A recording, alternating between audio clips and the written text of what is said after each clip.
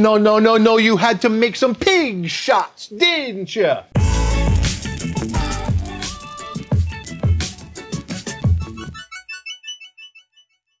Hey everybody, welcome back to another week of the FOGO Life. I'm your host, as always, Captain Ron. So, you can't tell me that we don't love you guys. We're here in South Florida, and it is the day of Hurricane Nicole, and it's already raining, and it's already windy, and we got weather coming in, but we're making pig shots today just for you. If you don't know what pig shots are, let me explain to you really quickly. It's a skinless sausage. It's a cream cheese mixture with cream cheese, cheese, and seasonings and everything inside of it. Wrap a piece of bacon around to make a little cup and fill it with that cream cheese mixture. Then we're gonna smoke it on the big green egg or whatever smoker you're using. We're gonna do this today despite the hurricane. I mean, for half the Floridians, they don't even pay attention. They're out sitting by the palm trees drinking pina coladas, not us. We're cooking just for you. So, all right, the first thing I wanna talk about is our sausage here. I wanna talk about my sausage.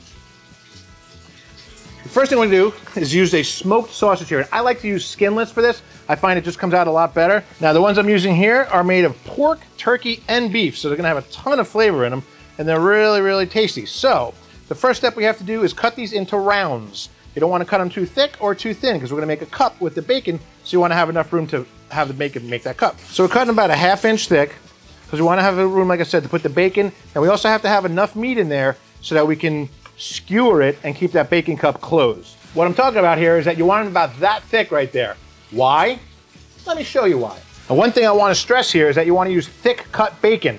All right, if you use thin cut bacon, it's not going to have the strength to keep that cup in shape. And that's the important part, is you want to keep that cream cheese right in there. Take a piece of bacon here, lay it out, and you want to cut it right in half. So find the center and just cut it in half. And our next step is to take a piece of our sausage and take our piece of bacon and just wrap it around it, okay? And you want it to overlap a little, because as it cooks, that bacon is gonna shrink up a little bit. So, wrap it nice and tight. You have that. Now, we have to find a way to hold the bacon closed, right? Yes. Now, normally, most normal people, and you know that we're not normal here, will use a toothpick.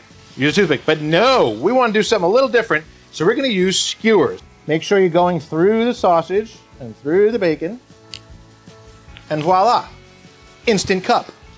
Now, you might notice they're not looking perfectly like cups, but when we fill them with that cream cheese mixture, that's what's gonna make these really stand up and act like the cup, okay?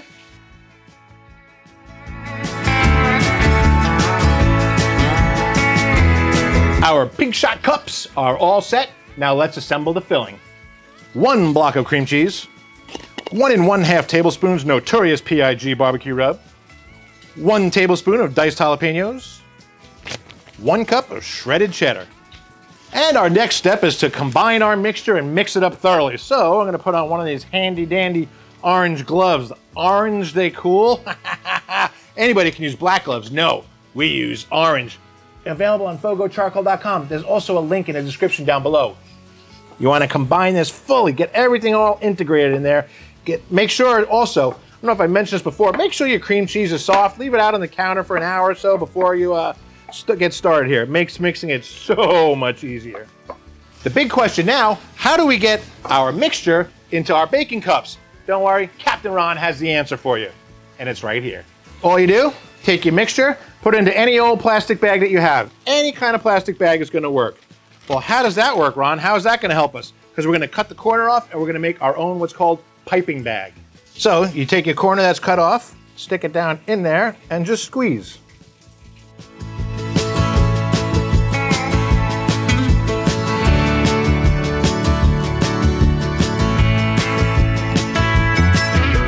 All right, and that's that. Now, what I like to do, I don't know if everybody else does this, but I like to take them and put them in the refrigerator for about a ½ hour, just kind of let them set up a little bit more. So, you know me, to the refrigerator! Now, while the pig shots are cooling off in the refrigerator, or should I say while they're chilling out, let's light the grill, all right? We're gonna go indirect with these babies. So, we've got our setup here already.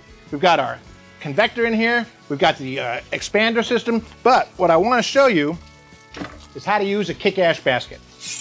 Now, as you can see, I've got plenty of charcoal left from the last cook. But the problem is, there's all this ash and small stuff in the bottom here. Now, how do you get rid of it? Well, the answer is this. It's called a kick-ash basket. What it does, it increases airflow but it allows you to clean out the egg really well. So all you have to do is take this basket, once you're ready, and shake it. You shake that ash. What that does, it gets all the little pieces, gets all the ash all out of there and leaves you nothing but charcoal. After we shook all that ash, this whole thing was filled with old ashes. All I did, I took my shop vac, gave it a quick sweep around, and boom, emptied it out completely. Now we're ready to put everything back in and get this baby lit.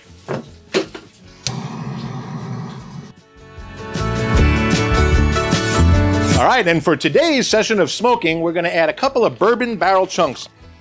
God, it is a party in a bag too. So if you haven't used these before, they're made of barrels that were used to store bourbon and age bourbon, and they smell just like you opened up a bottle of liquor. So I want light smoke, I don't want to over smoke these, so I'm gonna put 2 chunks in here, right in the center.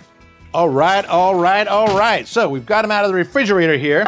Our egg is up to 350 degrees, so all I'm gonna do is I'm gonna take some of the seasoning that we used, just sprinkle a little bit across the top, just for a little extra flavor, plus it looks really nice too when it's done. So we're gonna put these on here. Again, it's indirect, we're cooking at 350 degrees, but if you notice, I put a piece of aluminum foil over the expander, over the convector, so that when these things drip, it's bacon, so it's gonna drip a ton of fat down, it's gonna catch it all, not get all soaked into your convector, and it'll last you a lot longer. So let's put them on and let them cook. Now that they're on there cooking at 350 degrees, let's recap what we did.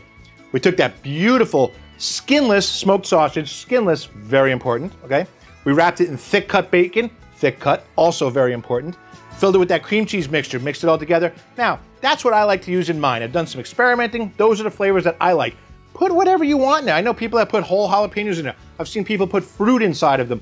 Whatever you want to make in that cream cheese mixture, that's what you should do. The important part, you want to cook them at least 350 degrees because we want that bacon to cook, get a nice texture to it. Nothing worse than rubbery, chewy bacon. Ugh. No, we want that bacon to bite into it, have a nice bite through bite. So that's what we're gonna do. Probably gonna take somewhere around an hour, maybe a touch longer, but once that bacon is done, we'll know that they're done and we are ready to chow down. The other thing you can do, I'm not gonna do this today, but you can put a little barbecue sauce on them for about the last 10, 15 minutes. Makes them nice and tacky, gives a little sweet flavor too. So that's it. All right, the boss is calling the shots, the pig shots, that is. Anyway, they are ready. Check these out. Ooh-wee! Aren't they ready? Now, the good part about using the skewers, take them off, set them right on the plate. Look how well that worked out. By the way, the skewers are really hot, okay? Use a heat glove, all right?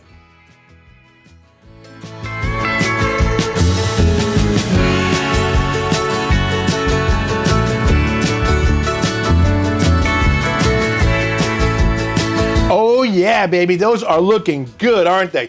Tell the truth, you know they are. Listen, before we go any further, while you're here, if you like what you saw here, do me a favor, hit subscribe, give us a thumbs up, and do me a favor, leave me a comment down in the sections below. I'd love to hear from you. Anything you want to say, let me know. You want to see something we can film? Let me know. You like something that you like? Let me know. Let me know anything, okay? But since we cooked these, I just want to add something, okay? They look absolutely perfect. They're gorgeous. The skewers worked out beautifully. The other thing too is, like I mentioned before, if you want to put a little barbecue sauce on these, even when they come off, just top them with a little barbecue sauce, that little bit of extra sweetness really changes the flavor. But the sausage is cooked up beautifully, got a little char on the bottom, the bacon is nice and crispy, the beautiful finish on top of the cream cheese, it's absolutely outstanding. I think there's only one thing left to do. What could that be? Try it? Okay, I'll try it. Oh yeah. The saltiness of the bacon, the cheese, that little taco flavor, the spiciness and sweetness from that Notorious P.I.G. rub. Oh, it's outstanding. These are outstanding. If you have a barbecue and you need a side dish, you need an appetizer, anything, this is a phenomenal way to go. You saw it. It's not hard. They're really simple to put together, and they are just jam-packed with flavor. I mean packed with flavor. How do you go wrong with a bacon cup? I mean, come on. The trick is, make sure you cook them long enough, let that bacon get nice and done, let it get nice and crispy around the outside, and you can see, you know how flimsy the cups were in the beginning? When we filled it with that cream cheese, they really held up beautifully. I mean, that is just gorgeous. Full of cream cheese, full of flavor. My belly's gonna be full in just a couple minutes, so like I said before, subscribe and all that good stuff that you do on YouTube. I want you to remember this, to get out and grill, even if it's wintertime, and I'll see you the next time on the FOGO Life.